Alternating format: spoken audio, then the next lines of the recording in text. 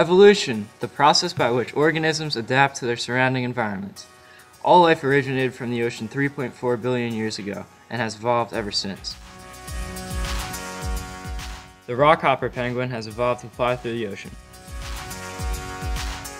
The leafy sea dragon has evolved to hide from predators. And the ctenophore has evolved cilia to move and capture prey.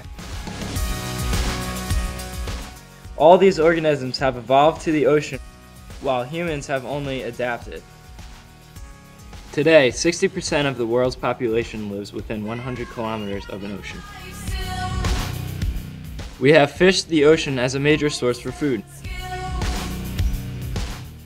to transport people and goods, and used it for a recreational source. But now, human activities such as electrical generation from fossil fuels are contributing to human-caused climate change.